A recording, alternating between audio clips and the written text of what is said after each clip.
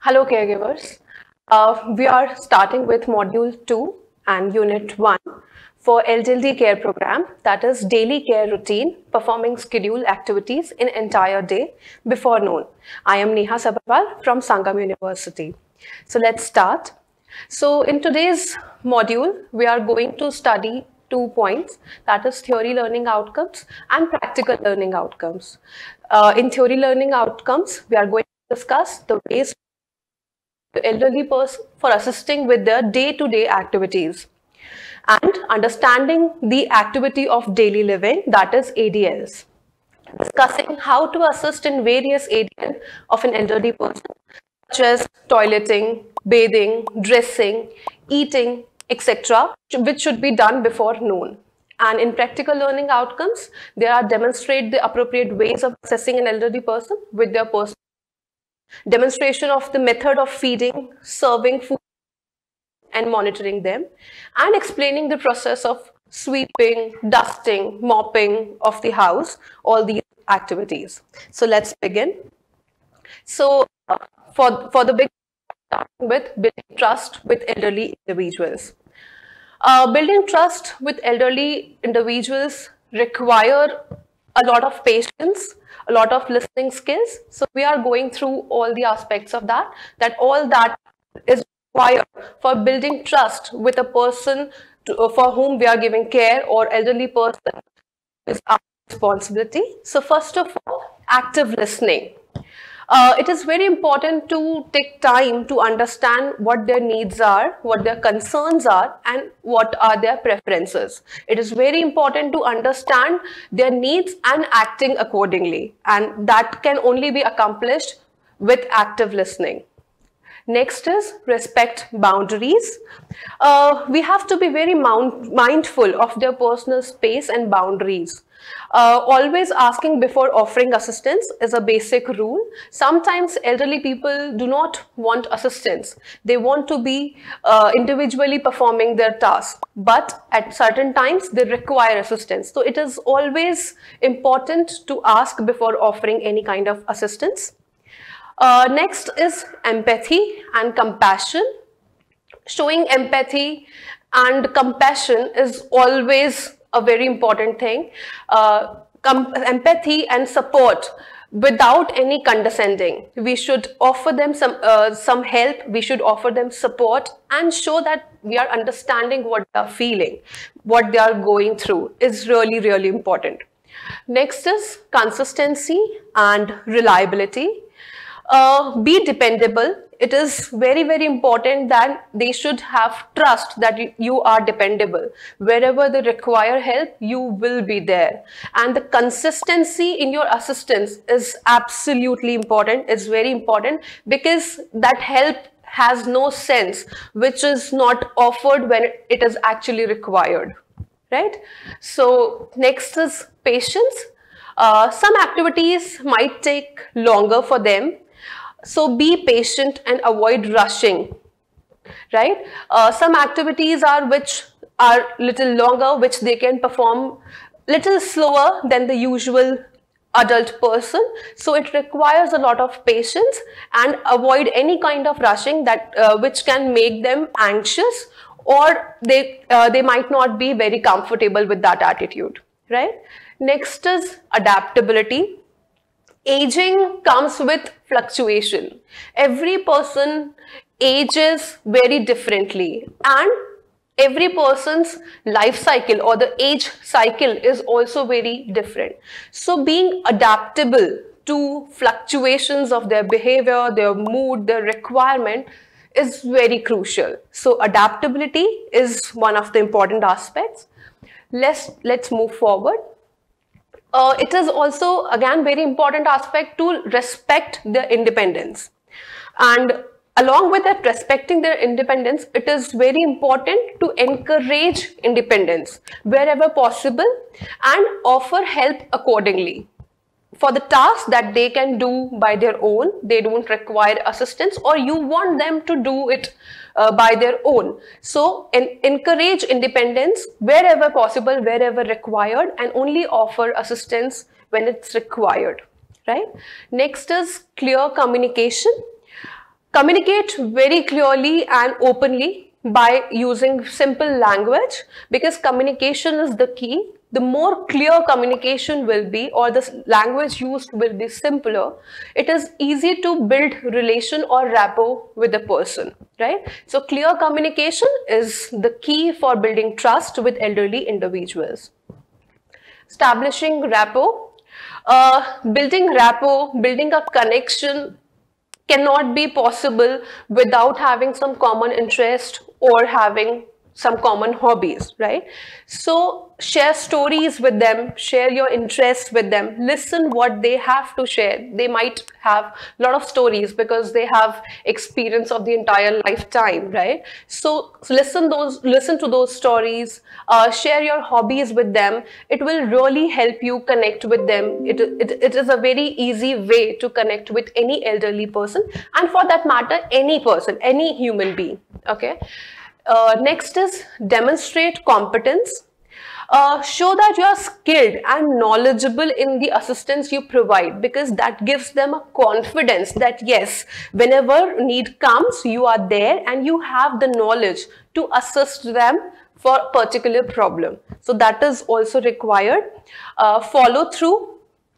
It is one of the important aspects. If you promise something, make sure to follow through. If you have committed them something that you will do that for them, make sure that you do, or inform them that about it. That is very important. That is very important for building trust, okay? Next is safety and comfort. Safety and comfort includes providing them a safe environment and proper equipment for assistance, so that the care you would like to give them will be easier, will be safer, and the entire environment around them is also safe for them, okay?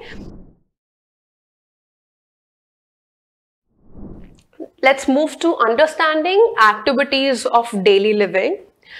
Activities of daily living, these are the tasks, or these are the activities that individual typically performs independently and to take care of themselves and manage their daily lives. These are the activities that are required for maintaining hygiene and managing our daily lives. So basic activities of daily living, that is BADLs. Let's start with them. First come personal hygiene. Personal hygiene includes bathing or showering, or oral care or hair care, or grooming them on the daily basis. It is very important. There are majority of elderly people, those who can do these activities by their own, but still they need some kind of assistance, right? They can take bath by their own, they can shower by themselves, but still they require care, still they require help, right? Similarly, next come dressing. Selecting appropriate clothing for them, putting it on and taking off garments and fastening buttons or zippers. Maybe they can dress themselves, but fastening of buttons and zippers may be difficult for them. So it is of great importance that you choose appropriate clothing for them according to the weather or season, maybe, or putting off the garment, helping them in putting off the garment or taking off the garment. It can give them a very helpful hand. Next is eating. Ability to use utensils, chew, swallow food without assistance. They can do that by their own, but putting out right utensils for them, helping them hold some utensils if they are unable to hold it. They can chew food by themselves, they can swallow it, but being there with them is of great importance. Next is mobility. Walking, standing up, sitting down and getting in and getting out of the bed or chairs maybe may require certain kind of help. There are so many elderly people, those who are unable to walk by themselves, they require some kind of help. They might use a stick, but still they need your hand just to navigate you, just to help them, right? Standing up may require some effort or help, and similarly sitting down. And it is, for some people, it is also very difficult from getting out of the bed or getting in the bed, or maybe sitting and getting up the chair. It is difficult for them, and if you are there for assisting them, it will be very helpful for them. Next is continence management.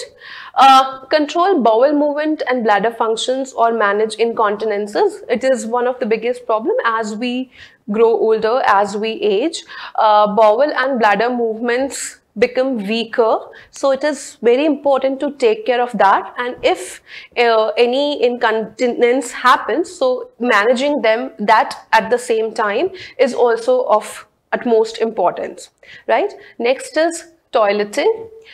Using the toilet or managing personal hygiene related to the toileting activities is also very important. Sometimes because of the age, they are unable to do it for themselves, or sometimes because of the age, they are reluctant to do that. So just managing that or just helping them with that can be of great importance. Let's move further. Instrumental activities of daily living. These are the activities which are required apart from the basic necessity or basic routine. First comes meal preparation. Preparing meal includes planning what to cook, preparing that according to their health condition, what they can eat and what not, and cooking meals independently. It's many couples or many elderly people can cook meals for themselves, but some of them cannot. So you can help them, you can assist them, or even if they are able to do it by their own, standing by them can be of great help to them. Next is housekeeping. Housekeeping includes cleaning, laundry, maintaining a safe living environment. It is of a high importance. They are unable to do cleaning for themselves. They are unable to do laundry for themselves. So just assisting them in managing all those things can make their life very easy. Managing finances. When they were younger, they were very much able to manage their own finances, but as they age, managing personal finances, paying bill, keeping track of the technology and managing accordingly, managing budgets and understanding financial matters becomes very difficult for them. So it is very important, being elderly people caregiver, it is important to handle those things and keeping it in communication with them that you are doing this financially, right? This is how you are managing their bills. This is how you are preparing their budgets. So it is very important that you communicate everything and help them at the same time. Medication management. Organizing and taking medication as prescribed is very important. Understanding the dosage, that what medicine should be given at what time and in what quantity is very, very important, because the medication is something which can keep their health on track or just detrack it. So it is very important to make a schedule of it and help them in doing that. They can take their medicines by their own, but they have the tendency to forget it or maybe take the wrong quantity of it. So assisting in that can be a big help. Next is transportation. Arranging and using transportation to get to appointments, shopping maybe, social activities maybe, it is very much required. They also need some time out. They also need to visit doctor. They also need to go out for shopping or just to meet some old friend, right? These activities require assistance as they want to go with you, as they require transportation and they cannot drive themselves. So it is of utmost importance that you help in that.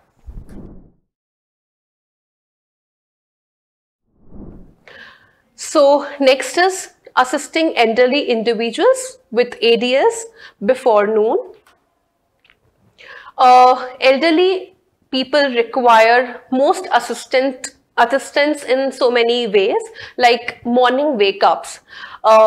It is of very important, this is a very important thing, that you gently wake them up at their agreed time. at what time they want to get up from the bed, and respecting their sleep needs. Of course, they require longer sleeping hours than an adult person or a teenager or a person in his 30s or 40s maybe, and assisting them with transitioning from bed to seated position. It is very much required because many elderly people have health issues and they are unable to move themselves by their own. So it is required that at the right time we wake them up and help them from transitioning to bed or to a seating position, right? Next is personal hygiene. It is required, as we discussed earlier as well, helping with toileting needs, if required, assisting them to taking care of their oral health, brushing teeth, washing their face, right? It is very much required.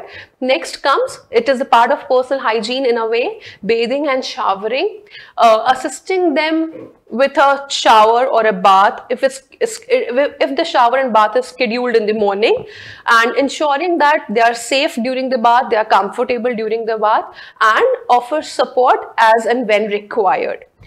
Breakfast preparation and eating, assisting them in preparing breakfast, considering their dietary preferences and medical suggestion or any nutritional requirements, and helping them eat whenever they want to eat, whenever the food is required, ensuring that they are comfortable while eating, and the dining area, the dining practice is absolutely safe, the environment is very safe for them, right? Next is medication administration. As we discussed earlier, administering the morning medication as prescribed by the doctor and taking follow-up of that and providing them the correct dosage as per the schedule is very important. Ensure that they take care of their medication, their food, their water intake which is required for the day. They consume everything in proportion and in right dose, right? Next is dressing. It is very important to dress them appropriately and dress them according to the weather, and if they have any plans for the day, so dressing them according to that. Provide assistance in dressing if they require, like we discussed earlier, zipping and unzipping, maybe taking off the clothes or putting the clothes. So it is required. Next is mobility and stretching.